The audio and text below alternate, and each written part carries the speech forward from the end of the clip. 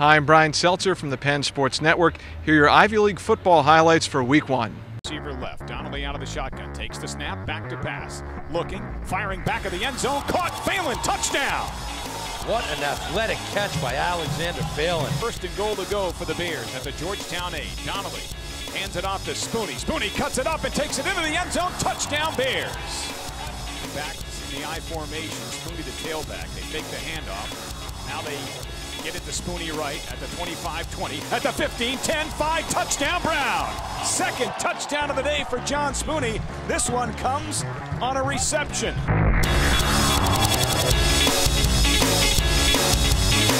Of the Bison, Galatly in motion, calling for the ball, shotgun for Matthews. Pump fakes, looks, Cox going down the right side, wide open is the receiver, into the end zone for a touchdown is Cornell, it's Chris Lenz! Cornell. First and 10 from the 25 are the Bison, again left to right.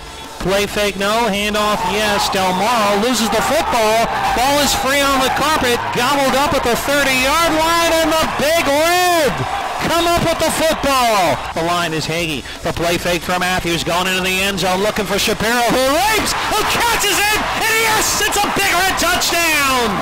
30 yards out into double coverage. Shapiro at 6'5".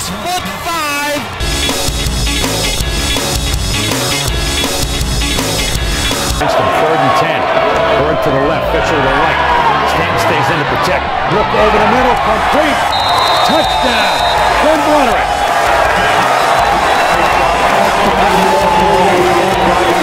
Fisher now shifts toward the formation. Hempel is chased this time. Hempel's going to throw it. End zone, complete touchdown, Clemson Ricky zone.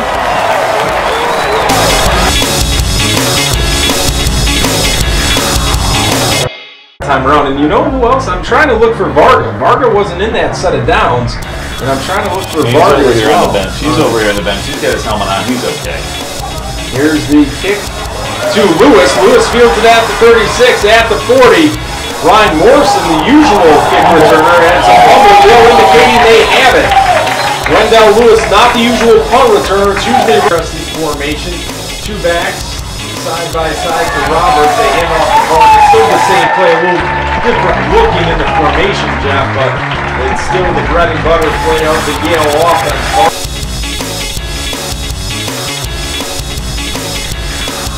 Three receiver set, slot, wide near right.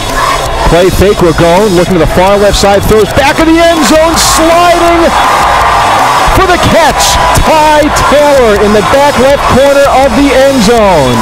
And a touchdown for Penn with 9:15 to go in the first quarter. Left, Matt Shorts to his right from the 4. Play fake, Ragone throwing near left, back of the end zone, caught by Mitchell King for a Penn touchdown. Nice play action fake that time. Again, just rolling the reverse pivot out. Motion Mitchell King, the tight end of the left side. Snap through the hands of Ragone. It's loose on the field. Picking it up is Spencer Kolsar. He runs the near left side. Turns the corner to the 15. To the 10. To the 5. Kolsar's in! Touchdown!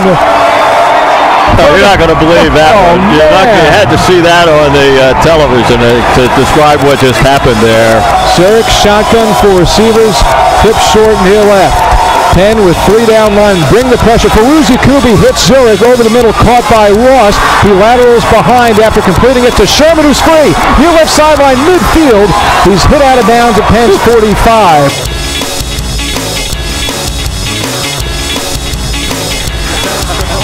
There's a reason. He wore 32 last season, switched to 27 to be like his father this season, and there he goes. Touchdown, DeAndre Atwater.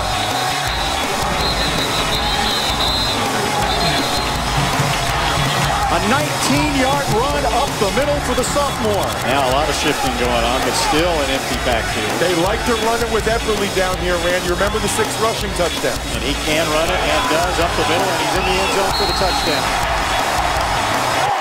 6 rushing touchdowns a year ago, and 1 here in the first game of the season for Clint Epperly.